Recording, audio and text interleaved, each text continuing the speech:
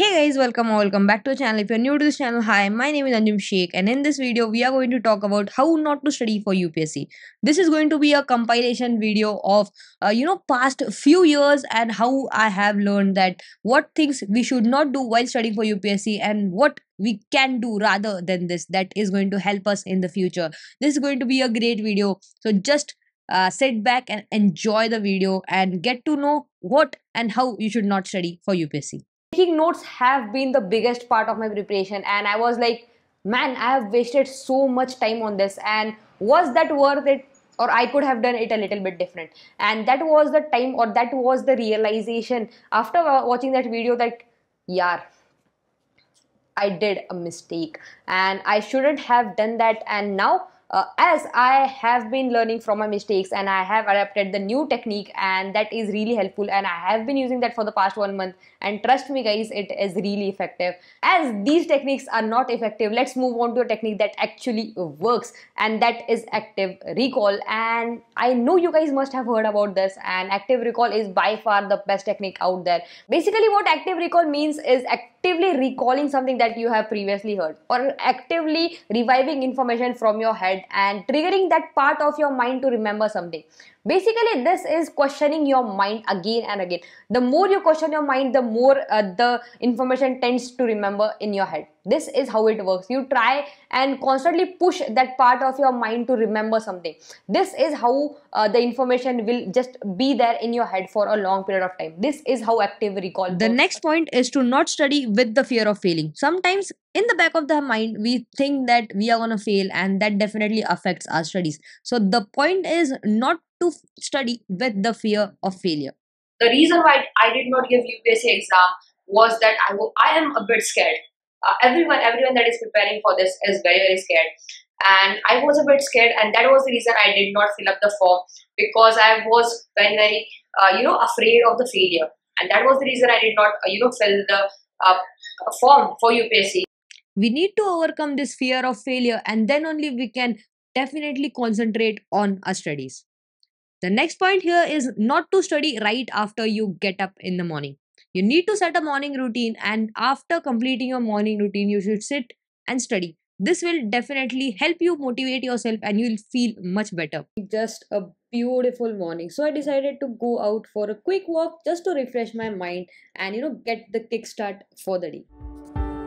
Morning walks will definitely give you a great perspective in life. You can just refresh yourself, you will feel good about yourself, and just getting in touch with the nature in the morning is the best morning routine that you can have for yourself.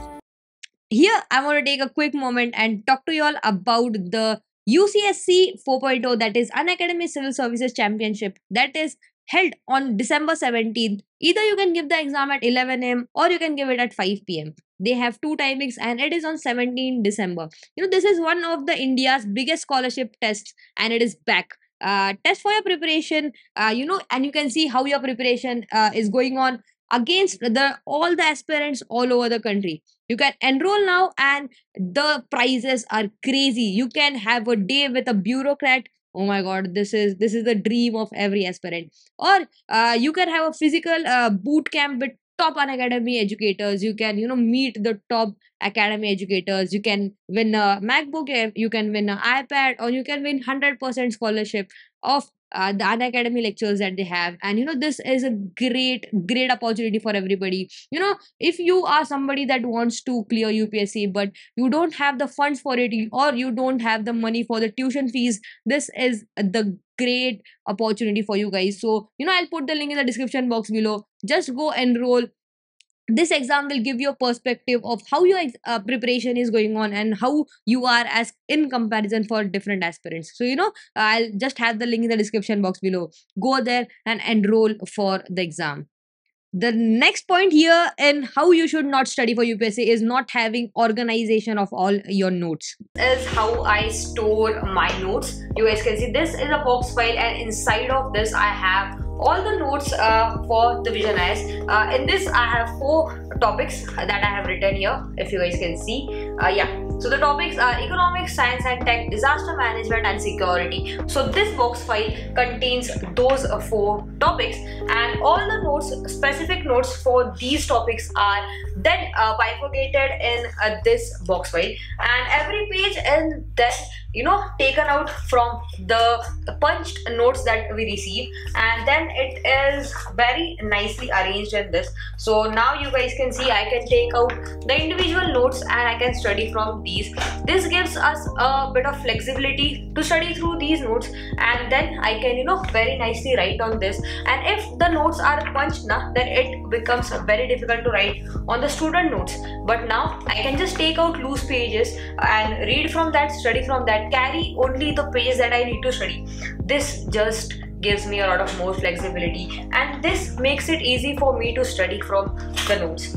And Another thing that you need to avoid is overgrinding. Sometimes you need to take occasional study breaks. You need to refresh your mind to be more motivated and do a better and effective study session. so prioritizing your mental health and prioritizing your well-being is at most priority, because as I have always said, UPSC preparation is just a part of your life. This is not your entire life. You need to see how you can be healthy and be fulfilled in whatever you are doing at the end of the day. So I just want to say, take breaks whenever possible, because you definitely deserve a break for the hard work that you are doing, and definitely take a break so you can grind off at the moment that is of utmost important, that is just before the exam.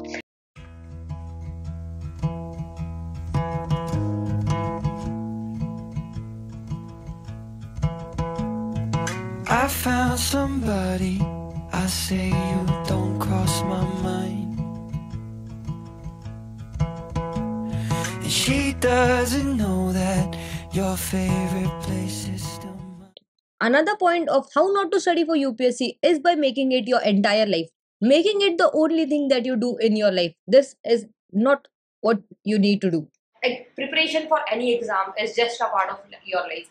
You cannot make it your entire life.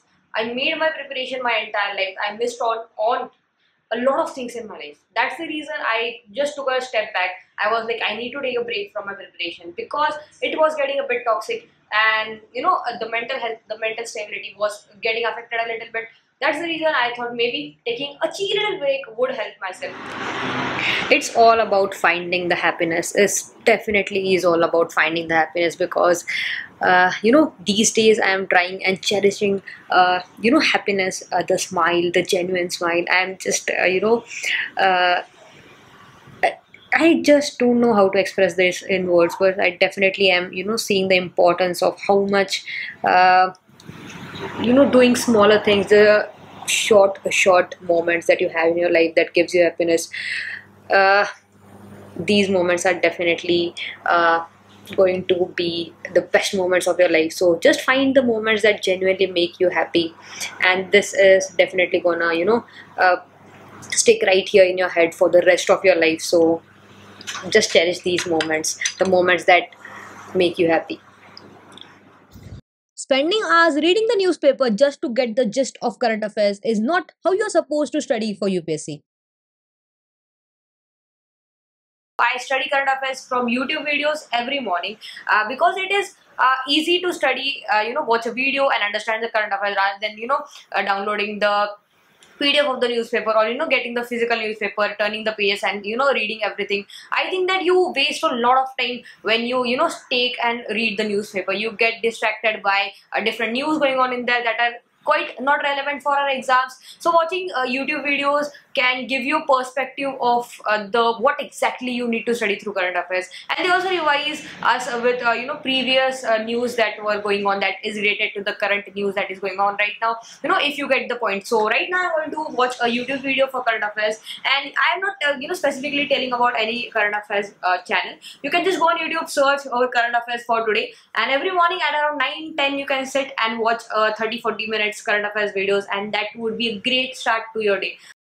Having no clear bifurcation of the study topics is definitely what is going to push you in a productivity slump. You should have a clear bifurcation of what topics you need to cover for your preparation. Right here you guys can see I have a page for general studies, In here you guys can see I have made different pages for different subjects that we have. So I'll just open history, and if I open this, you guys can see right there I have all the topics that I need to cover for history, and the ones that I have completed I have just checked mark it like this. That means that I have studied that, revised that, and I'm pretty sure, I'm pretty confident in myself that I can, you know, answer those correctly. So this is why I most majority of my time use Notion for, just to have a clear understanding of what subjects I have and what I'm doing. So here you guys can see these are the subjects for geography, these are the ones that I have completed, these are the ones that I need to complete in future.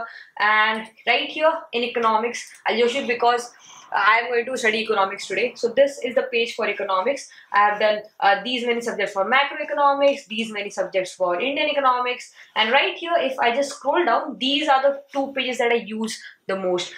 This one is the notes page. If I open this page up now, you guys can see here this is the subject that I'm going to study today, that is money, and these are the topics that I have studied earlier, and I have page for every different topic that I've studied. So I'll just show you the money page. If I open this, you guys can see these are all the notes that I made while watching the Nunal sir's economy lecture. So you guys can see these are the notes that I'm making, and right now today I'm going to just continue down here. And I prefer to have Notion notes for economics because you know, writing everything that Mrunal sir says is very difficult. So I thought maybe having these notes, I can just take the screenshot from the PPT and I can stick it up here, because I am a active learner. I need something to type or to write to make the studies a bit more easier. I don't know why you guys underestimate YouTube so much, because there is so good, so great content on YouTube, and that is free of cost. You guys don't have to pay anything for that. And you guys think that if it is free, it must not be top notch, but you are underestimating YouTube. I myself, you know, studied almost 70 to 80% from YouTube, because it's just great. It fits in your head and it's easy to access. You can have your laptop, you need to have your notes right here. You just take down notes on your notepad, and it just is the best way to study. And if you're studying late night, then YouTube videos is just great, because you don't get distracted. You can focus on the video and just taking your notes.